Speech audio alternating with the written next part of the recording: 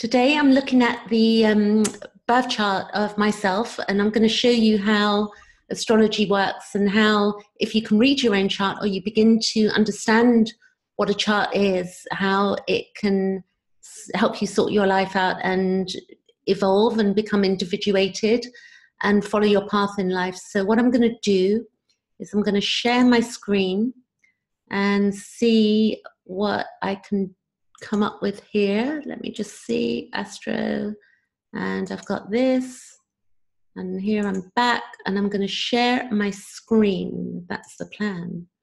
So, right. Okay. So what we have is in evolutionary astrology, which I study, we look, this is what we do. This is my chart that you can see on the screen. What we do is that we look at, to begin with, we look at Pluto and we look at the nodes. And the reason we do that is because Pluto is to do with our soul, and the nodes are to do with past life and this life. So let me grab my pointer and show you. Okay, so my Pluto is here on my chart, and Pluto in my 9th house, and it's in Virgo. So if you had your own chart, you'd be able to see where your Pluto is, and you can see that mine is on my MC. So my MC is 20, but we give an orb. An orb is so many degrees, which can still mean that it will be a conjunction or not. So you can see that here my Neptune is conjunct my South Node, and Neptune is to do with consciousness beyond the veil, the totality of consciousness. We've also got, let's see what I can show you. We've got also, these are my conjunctions here. We've also got my Sun, which is on my DC. So my Sun is also conjunct my DC, which is there, descendant. And we've got, I've got a conjunction of 23, 24, 25 in Taurus, which is Mercury and Mars and the North Node. So North Node is this life path.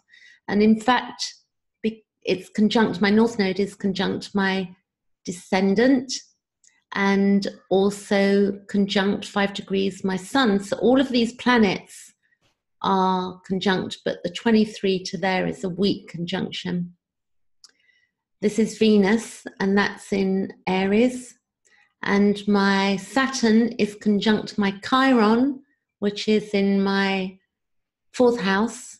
And basically, if one can read a chart, then you can begin to see what's going on in your life. I mean, every symbol means something. Every house placement means something. Every degree means something.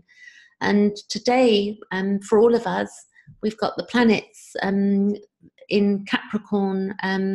We've got Pluto, and we've got conjunct the South Node, and we've also got conjunct Saturn. So you can see for all of us, so wherever your Capricorn is in your chart, mine is in my 2nd house because my rising sign is Scorpio, which is here. My rising sign just there. And the reason I know what my rising sign is because of my time of birth. And without your time of birth, you're not going to know what your rising sign is. And if you wanted help with that, I'm going to put a link below so you can look at, get your own chart. And if you've got your birth time, you're going to come up with your rising sign. And it's very useful knowledge to help us heal and look at any trauma that we've had in our lives.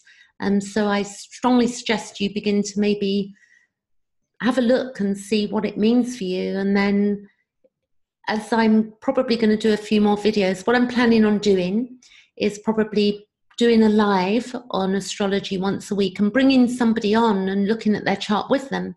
So if you're up for that, you can put a message in the link below, or you can email me and say, yeah, look at my chart. So I'm going to leave it there for today. It's a short video just to let you know a little bit about astrology. Okay, thanks for watching. Thank you.